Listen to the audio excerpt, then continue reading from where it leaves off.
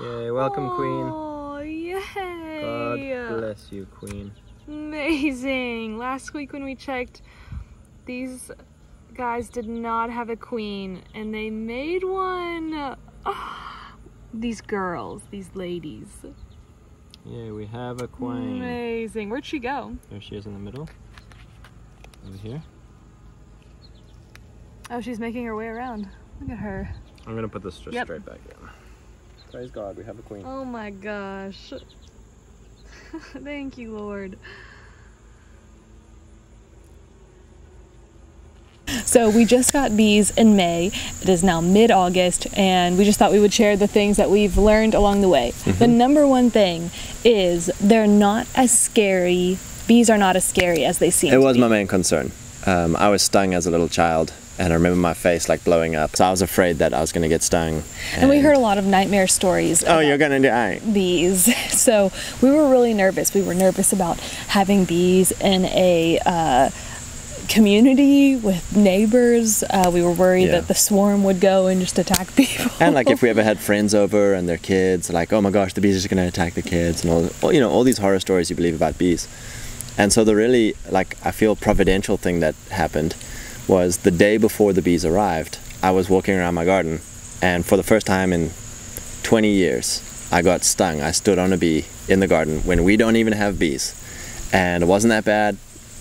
And I was like, wow, like that was really cool, because it's like you can get stung with bees no matter if you have bees or not. And since we got our bees, the only time I've been stung is, again, me walking around barefoot right around their hive. And me not looking where I'm stepping and standing on one, too. And then another time I got stung because I was working the hive without a suit on, getting a bit confident. So that leads us to our number two thing that we've learned is how to treat bee stings. So one Might actually be some right over here. There you go. Is plantain leaf. So everybody probably has this in their garden. There's broadleaf, which is this one, and then there's narrowleaf plantain.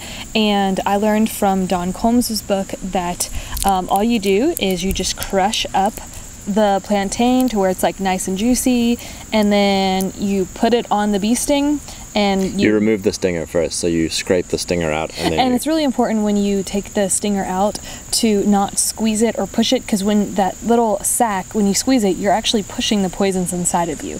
So if you have something that's like a credit card or something flat that you can just swipe it out without even your nail, without squeezing it, then you put this on top, band-aid it or tape it.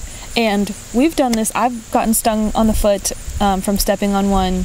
You have, and we've never had pain, even when your hand blew up from the one. It's sore when it stings you, but afterwards, like once you've applied the plantain and the poultice, you know, things are. What the heck is that? Things, it just becomes a little bit itchy, but otherwise you're fine after that. Yes. The number three thing, back to beekeeping. It's really helpful to find a local beekeeper who knows what they're doing to come and help you get set up or to help you get started. Yeah, and we met ours at the farmer's market. There's probably a farmer's market near you with some old guy who's selling honey. And we just asked him, we're like, hey, do you sell beehives or do you sell a bee swarm? A nuke. A nuke.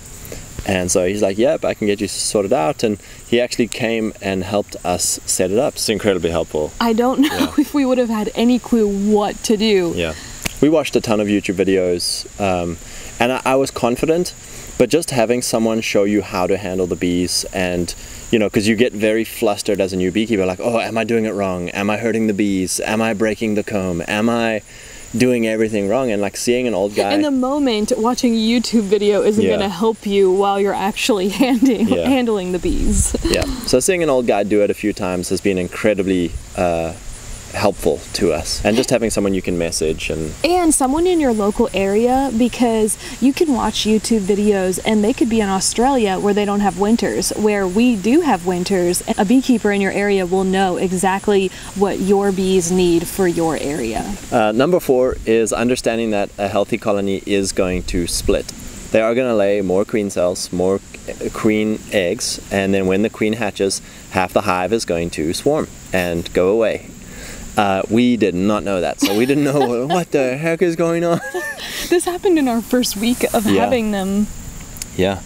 And so, like, number one, that's okay. Like, if they swarm and go somewhere, that's okay. It's not the end of your hive. It's not the end of your life. Like, it's okay.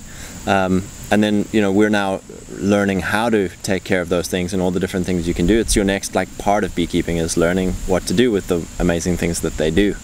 So that was a fun lesson. There's a lot of uncontrollable things with bees, to where you just have to, like, hold your hands open as a newbie and be like, well, we tried. And then obviously on rented land, you know, bees at some point, if we move and find our own land, you can, at night when they all come in, shut the box up, and then the next day drive them out to your new plot of land, and they will readjust to their new place. So that's the question we get asked all the time is, but you rent, like, why are you getting bees if you rent? And it's like, well, we looked it up and it's been done before. You can move them, so don't feel like you have to be in your forever place to start getting bees. Yeah, we're praying that they make it through our winter, and it's been a really fun journey. Yeah, amen. So we think everybody should get bees, no matter how good or bad you think you'll be at it. We all make mistakes and learn, and bees are pretty robust, and we encourage you guys to have some fun with bees.